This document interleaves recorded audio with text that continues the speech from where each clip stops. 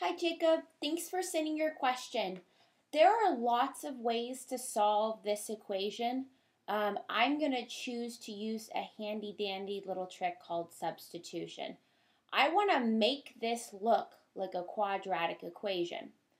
So what I'm going to do here is I'm going to let u equal the square root of x.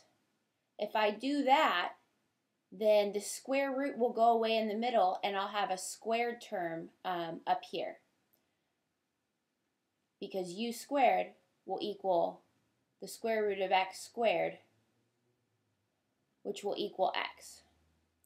So instead of having the radical in there, we can have an equation that looks like this. 2u squared minus 9u plus 4 equals 0. Much easier to solve. We can solve this by factoring using the star method.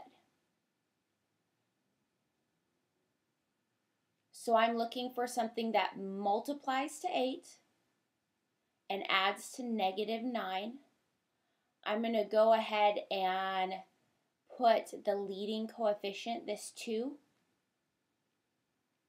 in both of these little triangles up here, but otherwise it looks the same as what we usually do. So something that multiplies to 8 and adds to negative 9, well, negative 8 and negative 1 definitely multiply to 8 and add to negative 9. As soon as I filled this whole star in, I'm going to look to my left and my right over here, and I'm going to see if I can reduce these like they're fractions. 2 goes into 8 4 times, so this turns into 1 over negative 4, and this doesn't reduce at all. I'm going to put an x next to my numbers on top, and that's going to be my factors for this quadratic equation.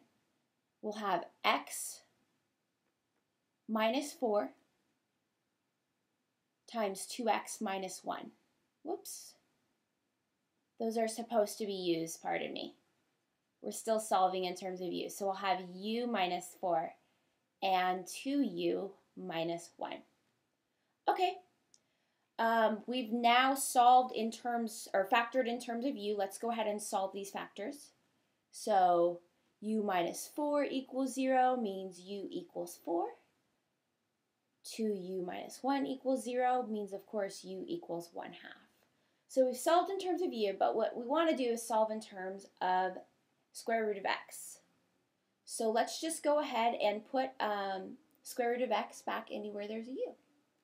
So we have square root of x is equal to 4, and square root of x is equal to 1/2. Well, we can square both sides of this equation. Square root of x squared is just x. 4 squared is 16. Again, over here, square root of x squared, we'll go ahead and notate that on this one, is x, and 1/2 squared is 1/4. So those will be your tentative solutions. Since we use this method up here, we've got to double check that these solutions actually work with the original equation. So we've got to plug them back in to the original equation. I'll go ahead and do 16 and show you that it does indeed work, and you can do 1/4 on your own and you'll see that it works as well.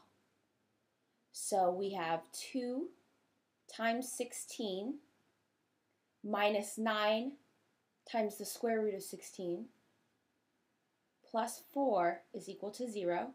2 times 16 is 32. Minus 9, square root of 16 is 4, plus 4 is equal to 0. We get 32 minus 36 plus 4 is indeed equal to 0. So 16 checks out. So thanks again for your question, Jacob, and I look forward to answering more of your questions using SnapMath in the future.